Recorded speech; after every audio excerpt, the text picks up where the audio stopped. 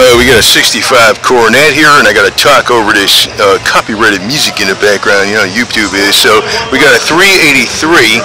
I can tell it's a 383 by the way the water manifold is, you know, from the front of the water manifold to the front of the engine. But it is not.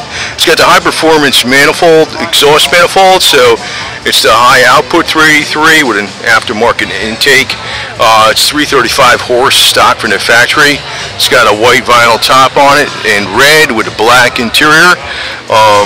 727 torque flight and very nice instrumentation for a 1965 without a doubt. And the interior with you look at the it's got the ashtrays everywhere, of course. Rear speakers on the deck, and 5-spoke wheels, a nice stance, and it's very clean. It's a very, very clean car.